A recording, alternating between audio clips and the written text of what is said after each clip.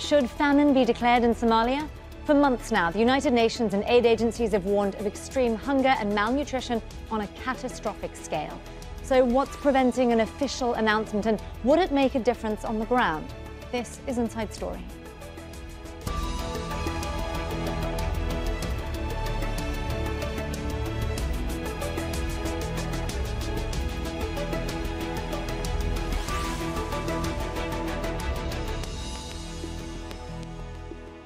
Hello there and welcome to the programme. I'm Nastasya Tay. Somalia is facing full-blown famine. It's at the country's doorstep. Humanitarian agencies have been issuing warnings like that for months. UNICEF says conditions are worse now than during the last famine back in 2011, but no one has yet made an official declaration. The numbers, though, are stark. The World Food Programme says 7.1 million people, that's nearly half the population, face acute food insecurity. That's when lives or livelihoods are in immediate danger because there simply isn't enough food. 1.5 million children are malnourished. 4 failed rainy seasons have led to the worst drought now in 40 years. And Russia's invasion of Ukraine has made staples such as grains and cooking oil unaffordable. Millions of people have been displaced. I came to Baidoa on the 2nd of October, and I do not know anyone from this town. 2 of my children died here, and the surviving ones are hungry. My family does not have anything to eat, and I don't have the relatives to help me. In the last 2 weeks, we've come across parents who have lost their children to hunger and drought. The drought is worse than the previous ones. People have reached here from far places, and their problem is that they are new to the area and do not have relatives to assist them. Well, Somalia's president was asked about the drought and mass hunger at a forum in Washington, D.C. in September. Here's what he had to say. We are in a famine prevention stage right now. And yes, it is a bit difficult, but it's working. In certain geographic locations of Somalia, the risk is very high to announce a famine. Announcing famine or declaring famine itself is a very difficult situation. That does not affect the famine victims only, but halts the development, it changes the perspectives and everything. Well, a famine is the most severe kind of hunger crisis, but it's also a technical term. The phases of food insecurity are carefully defined and classified within a framework known as the IPC. Famine occurs when 20% of households face extreme food shortages, 30% of children suffer from acute malnutrition, and 2 of every 10,000 people die from starvation or disease and malnutrition. The declaration is made by several parties, primarily the government and various UN agencies. Famine can be caused by multiple factors, including conflict and extreme weather patterns. With early warning and rapid action, though, it can be prevented. The last famine declared in Somalia was back in 2011. At least 260,000 people died.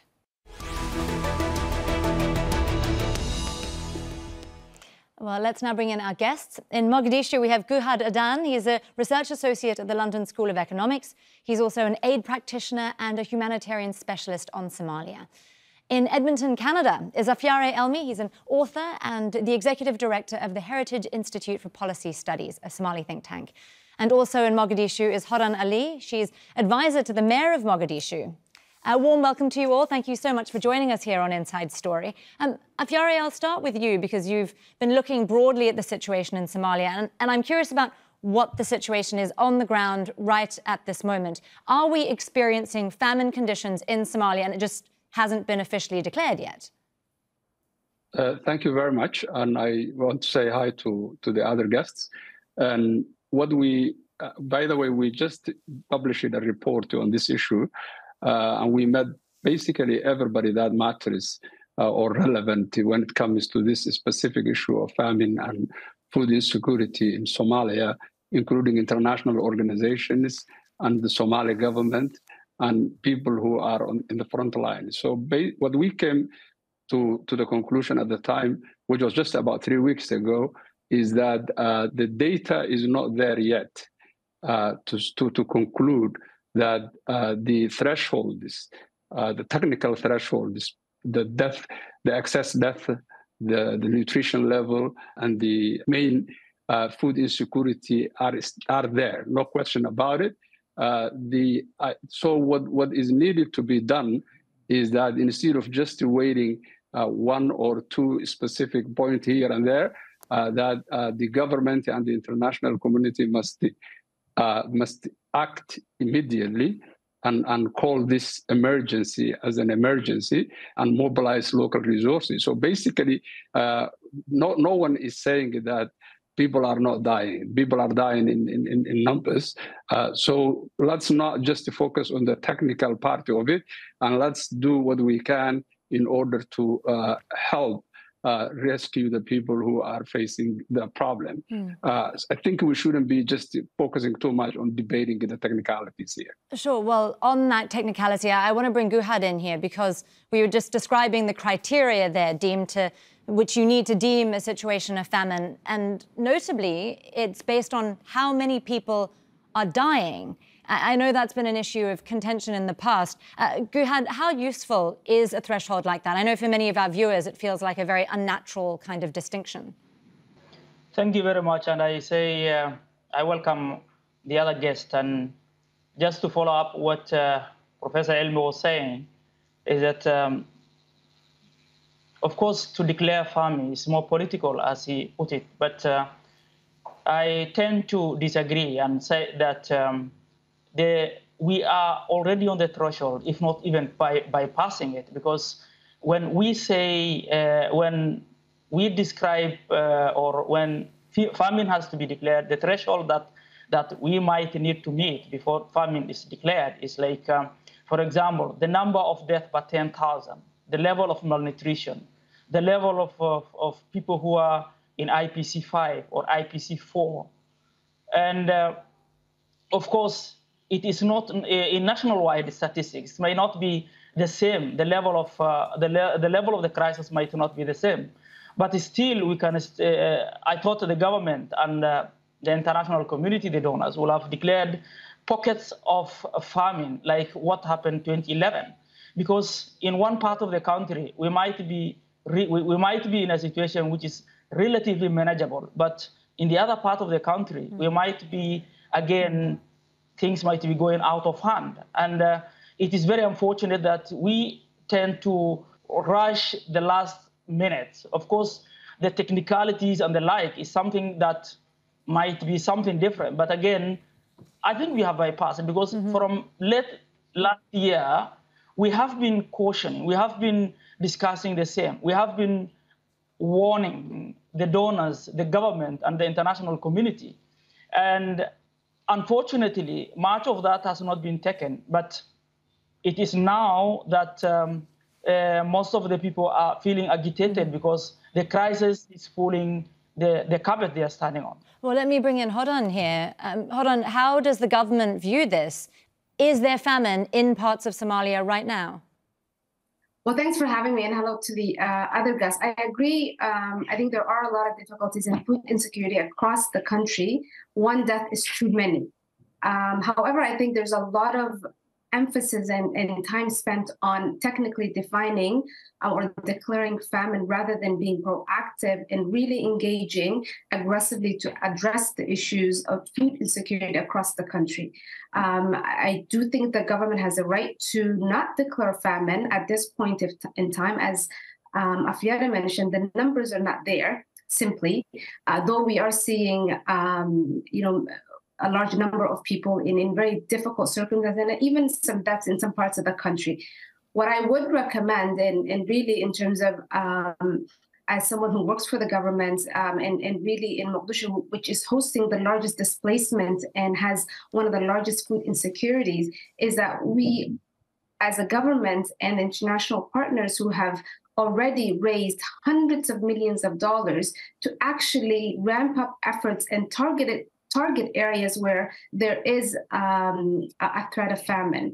The government, when the president took office back in May, appointed an envoy for the humanitarian crisis that's happening across the country. That envoy has successfully really lobbied internationally and raised a lot of money for the international community to respond in Somalia to prevent famine. So I think the efforts of just having a blanket declaration of famine is futile. It's not necessary at this point. The numbers are not there. But what we are encouraging is to really be more clear about how the international community, in partnership with the government, is going to effectively prevent from famine conditions materializing. Hold on, we'll get to funding in a minute. I do want to dig into that as well. But you've just said there that a declaration of famine would be futile. So let me throw that over to Afyare. I know a lot of people, both in aid agencies and the government, are wary of the so-called F word because it does have very specific implications. What does a declaration of famine actually do? Well, I mean, let me just put it this way. There is a committee that's tasked to look at this, and they have the data now with their hand. And I'm told that they will release their report either on Monday, Tuesday this week. So basically, we will know whether we have passed that threshold or not, and what that means. If the data is there, the government cannot say much. They have to declare the famine, and that means a lot. By the way, if a government is not willing, or not capable of protecting its people, it says a lot about its sovereignty. So what Somali government can do is now that if the data is there, if the committee concluded that there has been reached the threshold, it has to lead, it has to announce the famine, and it has to lead the process. And that actually will boost its image internationally, will make them more responsible, rather than just insisting on technicalities here and there. Sure. So basically, that's what my position when it comes to declaring or not declaring. I hope is clarified on this. Afyare, sorry, I do want to ask all of you about this, because it was my understanding that UN agencies and the government together do have some leeway and some latitude in terms of deciding whether or not to declare a famine. Guhad, I know you've been working on some, well, with lots of people who work on these famine review committees. In your mind, how much scope does the government actually have to decide whether or not to declare a famine? Because there has to be some kind of political consensus too. In the last 30 years, the Somali data was not in the hand of the government, was in the hand of international community. And sometimes most of this data, not only the crude data that you collect on the ground, but it has to be time series analysis, and where a lot of things has to be factored in. And most of this information and data is in the hands of international actors, like the gospel. Now the humanitarian gospel is FSNAU and FuseNet data, and that is not in the government hand. But having said that, the government in the last 10 to 5 years has been building on its capacity in terms of getting access to such a data and trying to understand how to make decisions based on the available information. Yes, I agree with Professor Afyare that it is the responsibility of the government to protect its population from such a crisis. But it is very unfortunate that people started dying of the crisis as early as May, June, July, August. The data just accumulating, seeing it, and drought is not a slow onset. It's not an earthquake. It's not a bomb blast. It's a process. It's not one event. It is a process, and we have been seeing this, and the government have been following this. But the unfortunate part of it is that the will of the government is so low that it is giving more strength to political bickering here and there, while people are suffering. Yes, there are people there are committees who work on this. Hodan, I'm going to let you come in there to respond, because we just heard the president speak, and he described a risk. I'm sorry, Guhad, we will come back to you, because I want to give Hodan an opportunity to respond to what you've just said. The president describing this risk in some areas to declare famine, what does he actually mean by that? Well, I think I want to maybe comment on the government's will to declare. I think the government is willing to do what it takes to take care of its citizens and to be responsive to what's on the ground. In terms of numbers and data, we've had contentious relationship with the UN in terms of numbers and the numbers that it collects in Somalia. in recent years, there has been inflated numbers, and this is the reason why the government, as the government begins to strengthen its ability to actually function like a government, and the business of declaring whether famine or drought and all of that is being questioned on matters of technicality. I think the international community resorts to stating that the government is not willing or is busy with political bickering. I think that's a false narrative that the Somali government is not neglecting its duties, but really being cautious around what this means long term. At the moment, right now, the numbers are not there. Are there pockets of places in the country where, yes, severe food insecurity is real and that we do need to respond? Yes, but does that mean a blanket famine needs to be declared? I don't think so. I think the support in the finances are there. My question is, why are we not seeing increased responses in those pockets of areas where we can actually target and improve conditions? As far as what the statement of the president has said is, yes, there is the risk of famine, and this is why we need to continue advocating to increase resources and activities in these areas. Sorry, just to come in there. Sorry, that's not what the president said. The president said declaring famine in specific areas was risky. And I think a lot of people watching would assume that a declaration of famine means more attention and more aid. So what are the cons here? What's the downside? So there is a risk, of declaring famine, which means it interferes with Somalia's development and projected agenda for the next 4 years. That doesn't mean that the government doesn't recognize there is an urgency. The president does recognize there's an urgency. There is an entire envoy that has been, at the request of the international community, appointed. Massive money has been collected. Why are we not seeing more engagements on the ground and using the funds that have already been allocated rather than continuously looking to ramp up attention, but we're not actually meeting the demand? I think that's where the question is. Afyare, I know you want to come in here. Sorry, and you haven't had a chance to speak recently. Afyare, share your thoughts with us. And can I just say quickly that when it comes to the F word or the famine word, most of the governments in the region don't like it. And in fact, they have been pressuring the international community not to use it. And it's not just Somalia, it's South Sudan, it's Ethiopia, it's others. They really don't like it simply because of what it connotates. Some countries even, like, I mean, a government might fall or a big crisis might happen. So that's one of the main reasons is that governments don't like it. When we talk to the Somali officials, they raised three concerns. One was the data. They're saying that there is still not reaching. The other one was they might lose the coordination capacity of the whole area. And the third one was that the money that is tasked for development might be reversed or just rerouted to the relief. So these were the concerns they expressed to us. All of them, maybe with the data on aside, are not founded. I think the government can be critiqued in this area by coming more forcefully. At least, even if it's not declaring the famine, the president needs to come out and he needs to say the level of emergency here. The excess death is way too many. The food insecurity, by the way, even the small rain that has just started might even complicate or even add to the deaths with the diarrhea and others that might result in. Also, I mean, the food, a lot of the food is just sitting in the ports and in Mogadishu. And what the main president needs to do is to use these AMISOM forces and others to distribute the food. It's about 240 kilometers from Mogadishu where these crises are taking place. And by the way, just to go back to 1991, where the international community, particularly the United States, had to send thousands of people to distribute food.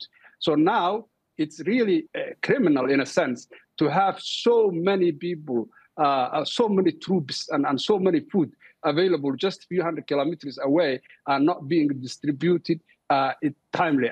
Of course, there is all kinds of security problems. I think this is the leadership that the government needs to show. A lot of this is about reputation and perceptions of what the government is doing. So, Guhad, let me ask you, you're sitting in Mogadishu. How do Somalis on the street there feel about it? Is there a political consensus amongst the public that more needs to be done?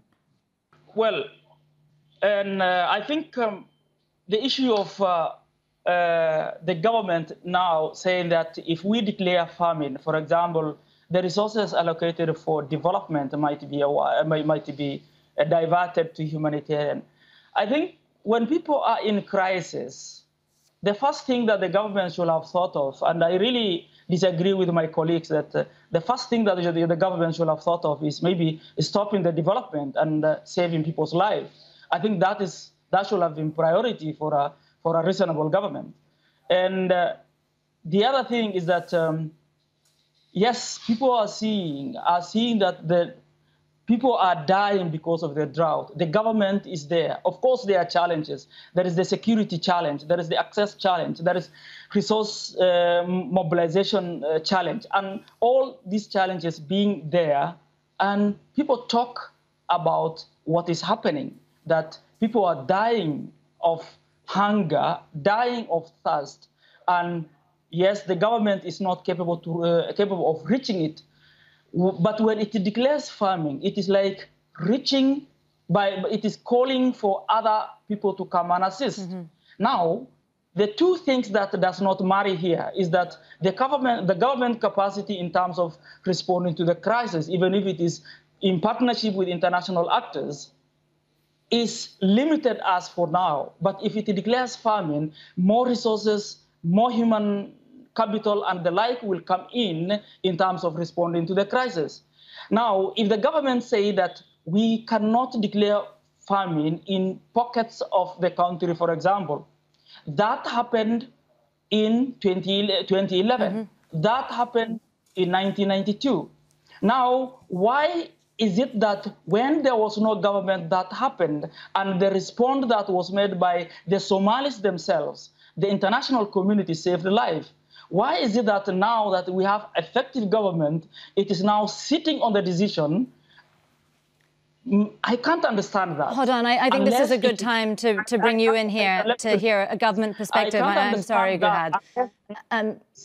Hodan, in 2011, Guhad was just saying there, obviously, literally 250,000 people died in Somalia in 2011. I was there myself watching it unfold. I was on the ground reporting, and I recall that actually when famine was declared, literally more than half of those deaths had already taken place. So my question then to you is why wait? Guhad is saying that there's an emergency situation, that emergency relief needs to be prioritized over long-term development. And you yourself have mentioned that there's enough resources there, but I understand that only, 43% of the humanitarian response plan for this year has actually been funded? I think I was here in 2011 when the famine declaration was going on, and I saw the massive deaths that has been happening. Luckily, this is not the case now. I think there is a misrepresentation of the severity of where we are today. I think there needs to be more focus on preventative measures rather than focusing on technicalities on where Somalia is today. I mean, I am in Mogadishu. I agree with Afyare when he says, why are we not distributing what we already have? Nearly 500,000 people are extremely food insecure, maybe about 20 kilometers from where I am, within Mogadishu borders. I think that we need to have an honest conversation in terms of what the intentions are of the declaration of famine. I mean, obviously, at the moment, we don't meet the criteria, but I do have our colleagues who are pushing the declaration just to meet the international standards to actually increase and fundraise off the backs of Somalis. I think that's not what the government wants. The government has done what it needs to do. Does there need to be more work needs to be done? And the president maybe ramping up the rhetoric on delivery, coordination, releasing what's already there. I think there's a laxity within the international community in how they're responding to this crisis. There is a watch and wait phenomenon that's going on right now. And I think I will push it back to the international partners who hold the largest purse in Somalia when it comes to humanitarian aid, needs to start actually activating its systems and releasing the funds that have been declared. The United States alone gave nearly $1 billion to Somalia on humanitarian response. We're not seeing that level of response on the ground. So I really do caution our partners to throwing back the jabs at the government in terms of the government is not responding. I think the government is responding. Do we need to do more? Obviously, I mean, that's what the crisis calls for. But I really do think we are sort of sidestepping the real issue, which is why are we not acting now in terms of responding to those in crisis and preventing. I think, Hodan, that everyone is calling for as much action as possible and as soon as possible. I'm afraid we'll have to leave our discussion today there. Thank you, though, to our guests, Guhad Adan, Afyare Elmi and Hodan Ali. And thank you, too, for watching. You can see this program again anytime by visiting our website. That's aljazeera.com. And for further discussion, do go to our Facebook page. That's facebook.com/AJ Inside Story. You can also join the conversation on Twitter. We are at AJ Inside Story. From me, Nastasya Tay, and the whole team here in Doha. Bye for now.